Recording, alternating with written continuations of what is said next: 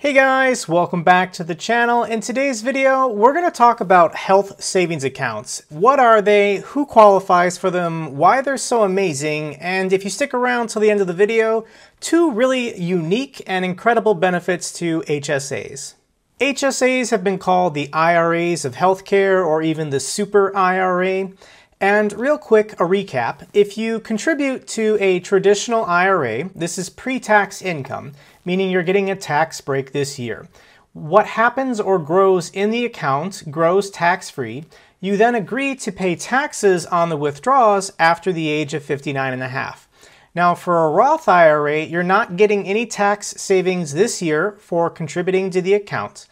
But whatever happens in the account, it grows tax-free. You then get to withdraw after the age of 59 and a half anything in the Roth IRA 100% tax-free. And let's just do a quick numbers example because I think traditional 401ks and traditional IRAs really do confuse people how they're saving on their taxes this year. So let's just do a quick numbers example. Let's assume that your gross annual income was $62,400. The standard deduction that everyone gets to claim is $12,400. So your taxable income to the federal government is $50,000. So I looked on the 1040 table, what is the exact dollar amount, and you would owe $6,864 in federal income tax. However, what if you contributed $6,000 to a traditional 401k or a traditional IRA? You get to subtract $6,000 from your taxable income. So check the table again. Your federal income tax owed would be $5,544. You saved $1,320 on your taxes this year if you contributed to a traditional IRA or 401k. And HSAs are the same. If you contribute to an HSA this year, it lowers your taxable income and you pay less in federal taxes. So it's pre-tax income, that's what that means. Then anything that grows inside of the account grows tax-free year to year. And then you can withdraw anything from the account, once again, tax-free, as long as it is a qualified medical expense. This is why HSAs are called the triple tax advantaged account. Tax savings, tax-free, tax-free. HSAs are pretty incredible. And who is eligible to open an HSA? It's anybody with a high deductible healthcare plan. The IRS defines a high deductible as being greater than $1,400 for the year for a single person or $2,800 for a family. Now, if you're not familiar with America's healthcare system or you just don't understand it, it's very confusing. Let's just break down the two things you need to know. Your deductible is what you must pay before your insurance contributes to the costs. So if I'm in a bicycle accident and I break my leg and the hospital sends me a bill for $10,000 and my deductible is $1,400, I have to pay $1,400 first. Then my health insurance, ideally, will cover the next $8,600.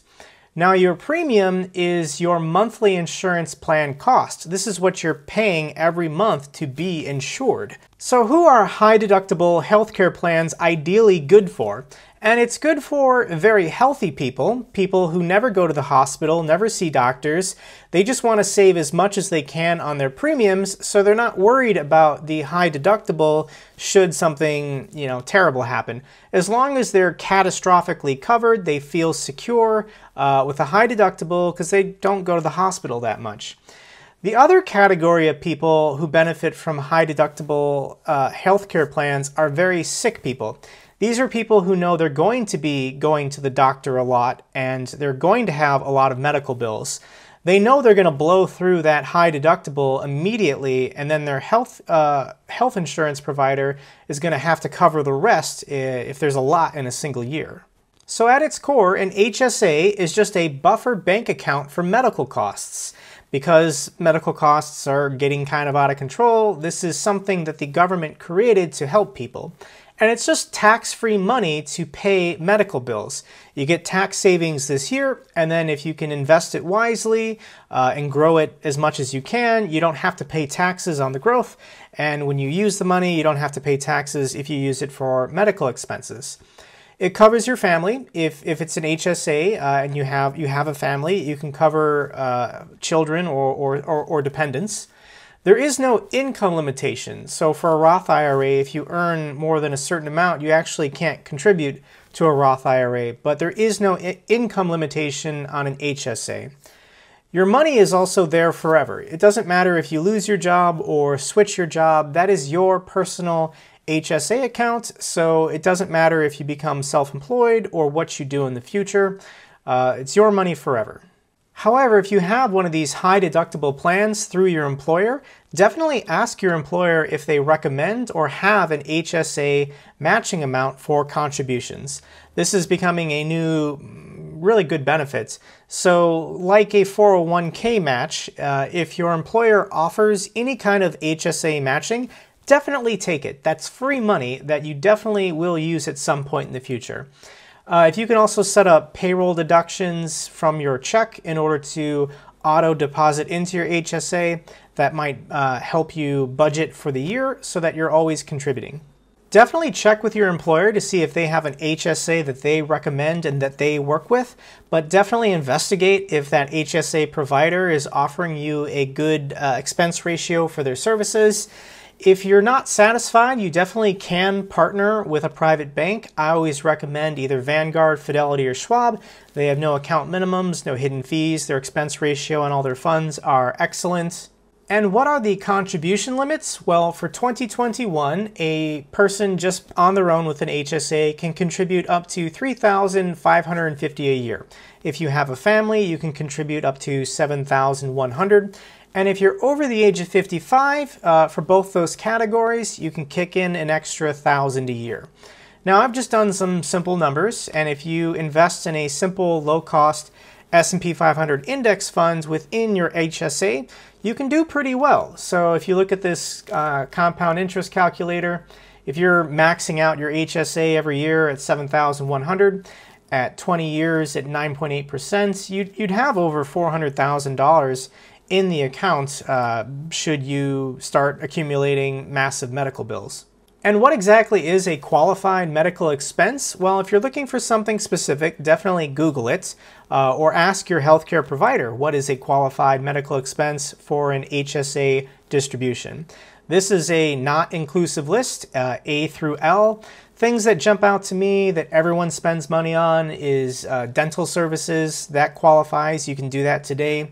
Eyeglasses, contacts, birth control, prescriptions. So if you were to get an HSA, for example, with Fidelity, Fidelity would just give you a debit card directly linked to your HSA, and then it's as simple as just swiping your debit card whenever you make a qualified medical expense to debit from the account. However, what if you want that money for something that isn't a qualified medical expense? What happens then? Well, this is very bad because if you take out money to, I don't know, start a business or buy a house, then you're going to have to pay regular income tax on that distribution plus a 20% penalty to the government. So you definitely don't want to do that. Now, what happens when you turn age 65? At age 65, you qualify for Medicare. These seniors are all very happy because they've officially qualified for Medicare. So what happens after the age of 65 is you will just have to pay ordinary income tax on distributions if it's for retirement purposes.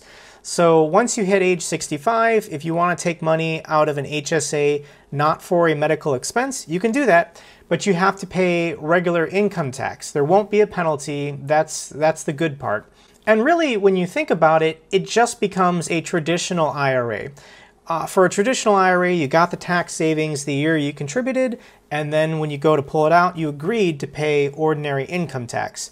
That's what happens to an HSA over the age of 65. However, what if you die? Definitely a possibility. Well, it's just like any other retirement account or IRA. You would name a beneficiary. The HSA then transfers to that beneficiary and can be treated like an ordinary IRA. Okay, two things about HSAs you're definitely going to want to know is the first is you can reimburse yourself for medical debt at any time. The way the law is written, there is no requirement that for medical costs incurred this year to reimburse yourself from your HSA this year. People have figured this out. So with any retirement account or investment account, the longer you can give that money inside there to grow year to year tax-free, the more you'll have in the future. So people have figured this out. And right now there are people saving their receipts for any medical expenses that they've incurred. And their plan is when they officially go to retire, they're then going to show those receipts and reimburse themselves and then use that money in the future to live on or do whatever they want when they're retired. But it's great because if you were to take a distribution this year, then you're not giving yourself that time for your investment to grow. So this is an incredible benefit to the HSA if you use it correctly. The other interesting thing about HSAs is they've allowed for one-time transfers from an IRA to an HSA. So because HSAs are much newer than IRAs, when they wrote this law, they allowed people just one time to transfer a sum of money from their IRA to their HSA to kind of kickstart it and get it going. Now, in my opinion, doing this with a Roth IRA probably isn't a good idea, because you've already guaranteed that what you take out of the Roth IRA will be tax-free. However, if you were to do this with a traditional IRA, in my opinion, that would be beneficial. With a traditional IRA, you already got the tax savings when you contributed, and if you switch it to your HSA and use it for medical expenses, then you don't have to pay taxes when you take it out. Whereas if it was in a traditional IRA, you would have to do that.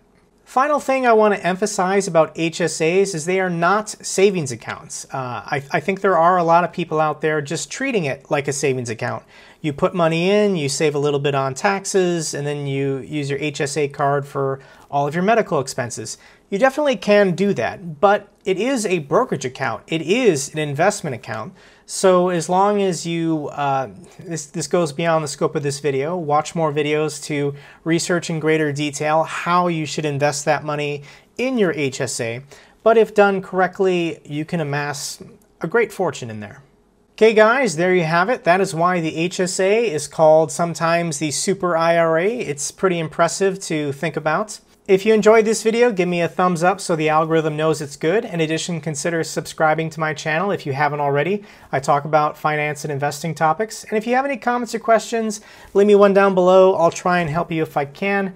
And until the next video, take care.